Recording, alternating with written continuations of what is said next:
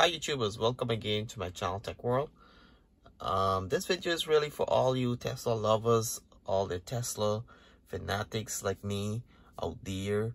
I just got this update in the car last night at 11:30 in the night, so I didn't get to shoot it right away. But I want to bring it to you guys right now because it's pretty early and I want to show you guys what the update is about. So it's 2021.4.12. We recently got an update of 2021.6.11. So it's a minor improvement. Still don't get the details as much, but maybe Tesla heard me in my last video. We got a little bit more on this update, a little more information what these minor improvements are. So this one, it says minor cold weather improvements, improvements and bug fixes, cold weather improvements. So really a lot of just cold weather improvements. What's nice about it, you have this little snowflake here that tells you that this is dedicated towards cold temperature. So if you're like me, I'm currently in Canada where it's frigid cold.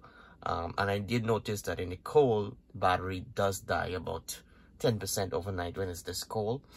Hence, I start parking inside the garage to prevent from the outdoor coldness.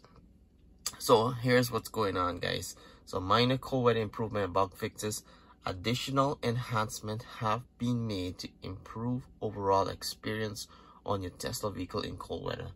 That's all we got. I went ahead and did some Googling on the Tesla software release notes, and it just says that there's some regenerative braking improvement in cold weather, so you're getting a little bit more miles, or you don't lose so much miles in the cold weather when you're having regenerative braking. Other than that, no significant change in the display. Display is exactly the same. I thought it was a little bit wider now on the display, but that just might be me. I didn't really check it out, but it does seems like the car information is a little bit wider, but that might not be true. You guys let me know in the comment below if that's there. I haven't noticed anything different, and nothing else changed in the release note. In terms of the display is exactly the same. Let's check entertainment, see if there's any TikTok added to entertainment. Let's see. Nope, no TikTok. Still have Netflix, Hulu, YouTube, Twitch, and the tutorials. No new games. Typically they will give us that information in the release notes if there was anything new to the display, but nothing else that's new. And climate control is exactly the same, and nothing added to the climate control. Still don't have heated steering wheel on this model, which I thought the car was capable for the heated steering wheel. But that's it, guys. I hope this video was a little bit helpful. I know it's a little disappointing we don't have any drastically new feature on the update, but hopefully that'll come soon.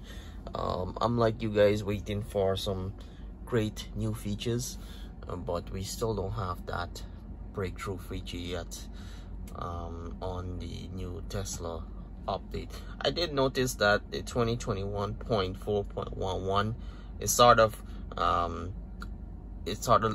gathered all the 2021.4.6 and just grouped it as 2021.4.12, which is interesting because typically you'll have all the different release in those section. But yeah, it's very strange, but you can see, guys, that there's more and more activity happening on the Tesla front. So I'm guessing these guys are busy working. It does show that that's the only release for the year, which is not true because we did had 2 releases in 2021 versions. But hopefully some bigger things are coming in the future.